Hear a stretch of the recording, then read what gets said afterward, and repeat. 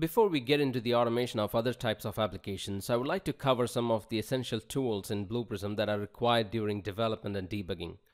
Go ahead and open the Excel process which we created in the video 16.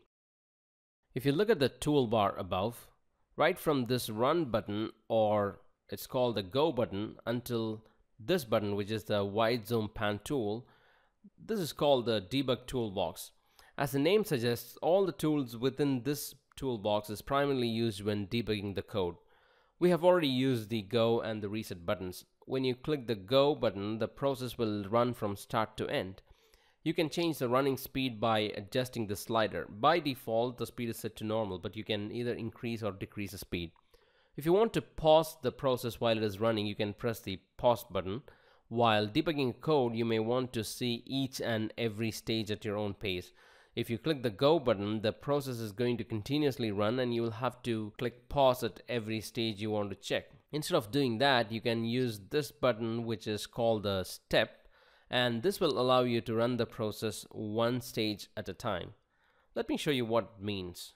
I'll click Reset, and instead of clicking Go, if I click the Step button, the process moved from start stage to create instance, which means it executed the start stage and it is waiting at the create instance stage. It will not execute this stage until you click the Step button again. Now if I click the Step button, it is not going to move to the Open workbook immediately. Instead, it will go into the MS Excel VBO and it will step through every stage in the Create Instance page of MS Excel VBO. So I'll click the Step button. It opened the MS Excel VBO in the Object Studio.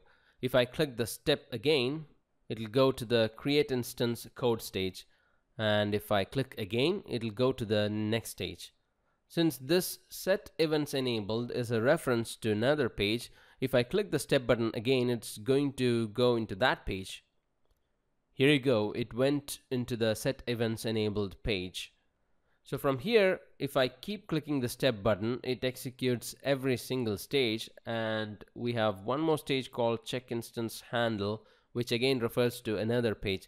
So it'll go into that page and completes every single stage in this page, and then comes back to the previous page, executes Enable Events code stage, ends this page, and goes back to the parent page, which is Create Instance page, and then goes back into the process main page. So stepping through the process will actually show you all the layers it traverses through during the process run. Here is a diagrammatic representation of what we just saw. We have the main page of the process on the top in blue, and we have the Excel VBO in the bottom with different action pages. The process will first move from start to Create Instance action stage, and from there it goes to the Create Instance action page on MS Excel VBO, then to Set Events Enabled action page, and from there it goes to Check Instance Handle. And after it completes all the stages there, it goes to the end stage and it automatically goes to the Set Events Enabled action page because it originally came from there, and then it goes back to the Create Instance action page. Finally, after it completes all the stages here, it returns back to the main page where it started. Now if you don't want to see all these actions and pages underneath it, you can use this button, which is Step Over. So if I click Reset and click Step Over, it comes from start to Create Instance page. Now if I click Step Over again, it executes the Create Instance stage without showing us what happened in the background. So Step Over basically executes that stage but doesn't show what happened in the background. The same rule applies when executing a page. So if I click Reset and keep clicking the Step button until we get to the Set Events Enabled stage in the Create Instance page, and then if I click the Step Over button, it will not show what happened inside the Set Events Enabled page, but it will execute everything it is supposed to do. Finally, this button is called the Step Out button, and when you click this button while you are stepping through the process, it will complete the rest of the steps without displaying any progress. So I'll reset.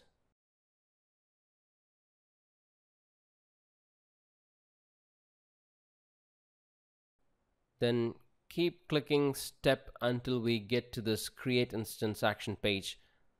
And then if I click Step Out, You can see that it did not show any further steps of the create instance action page, but it completed all the steps. Now if I again click step out here, it'll directly go to the end.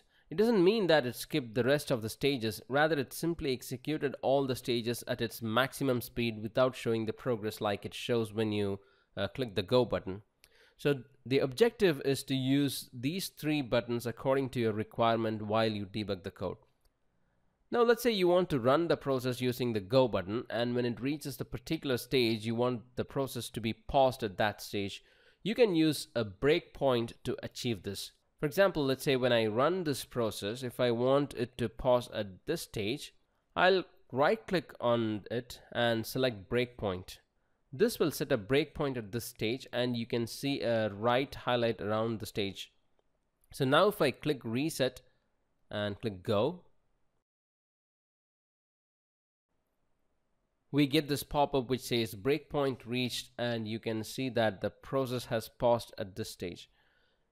You can either continue running the process by clicking the go button, or you can start stepping from this stage using the step button. You can set multiple breakpoints in a process, and this will be very helpful during debugging. You can remove the breakpoint by right-clicking on it and unchecking the breakpoint. Next, if you want to start the process at a particular stage instead of the start stage, you can right-click on the stage and select this option called Set Next Stage.